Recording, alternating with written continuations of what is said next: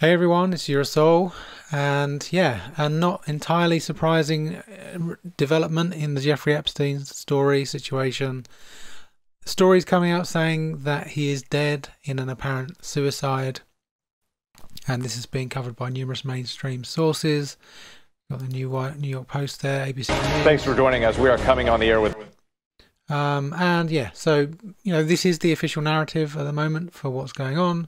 He is dead, and there's a story here of text basically saying that he was seen rolled out, or someone looking like him was seen rolled out on a gurney and so on. So, on the surface, people predicted this from the moment he was arrested, that he would either be killed or commit suicide.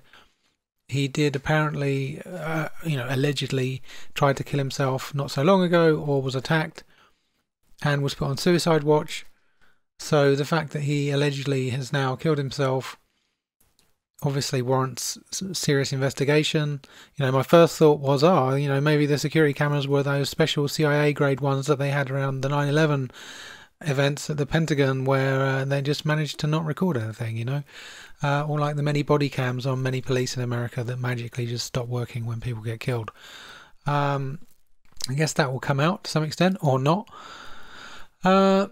So there's a few other interesting things here. I mean, obviously, the fact of the matter is that we've got the 2,000-page document that's just literally been released a few hours before this allegedly happened.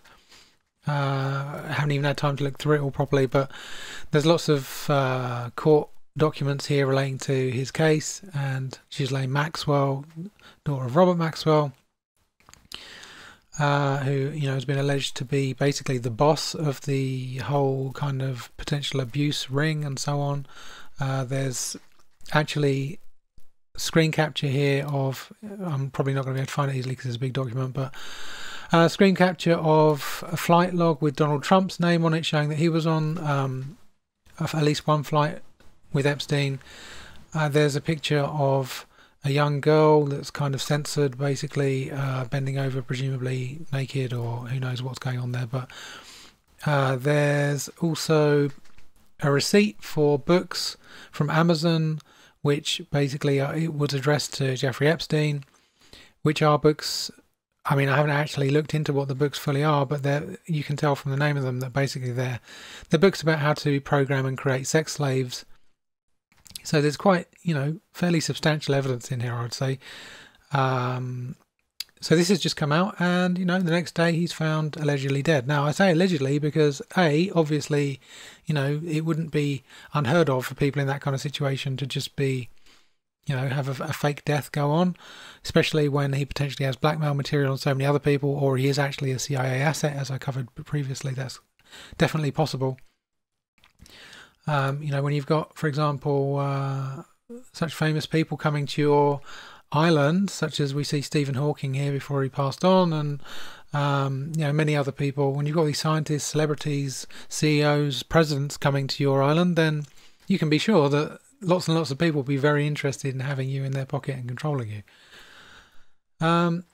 So yeah, I just wanted to come on to this last point, which is something which just turned up literally a few minutes ago. This is a post that was allegedly on 4chan, which is now missing. It's not on there anymore, and it may have been deleted by the moderators, or I'm not exactly sure. But basically, it says here, not saying anything after this. Please don't try to dox me. But last night, after 0415 count, they took him medical in a wheelchair, front cuffed, but not one triage nurse says they spoke to him. Next thing we know, a trip van shows up. We do not do releases on the weekends unless a judge orders it.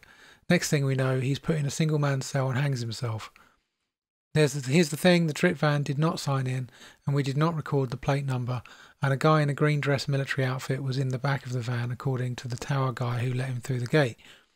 You guys, I'm shaking right now, but I think they switched him out. So this post appeared before it was even announced that he had died, and yeah, in the course of all of my investigation briefly into this 4chan post, I came across the name Aaron Kataski. I think possibly whoever wrote that was connected to him in some way. I don't think it was actually him, but Anyway, this post is now gone, and there's someone posted onto 4chan claiming that, oh, it's not real, I faked it.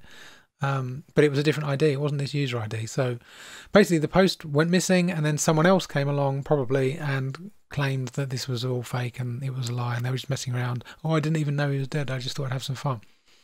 I think it's extremely unlikely that someone would just randomly post this up and guess that he was dead at the exact moment, a few minutes just before it was announced he was dead.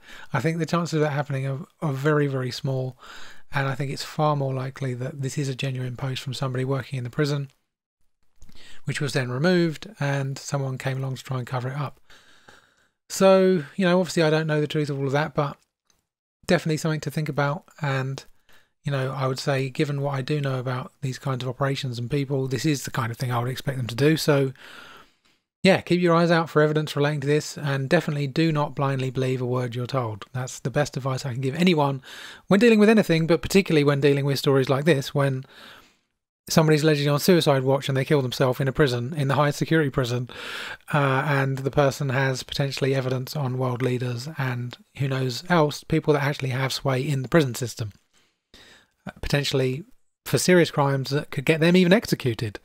So I would suggest that people are going to do unexpected things in this case. So yeah, if you have any more info on this, obviously we're still digging through the documents that have been released, and I'm sure there's lots of things still to come out, but if you do have anything interesting to say, definitely let us know in the comments. Don't forget to upvote this, reblog, resteam, share and pass on, subscribe, and until next time, peace.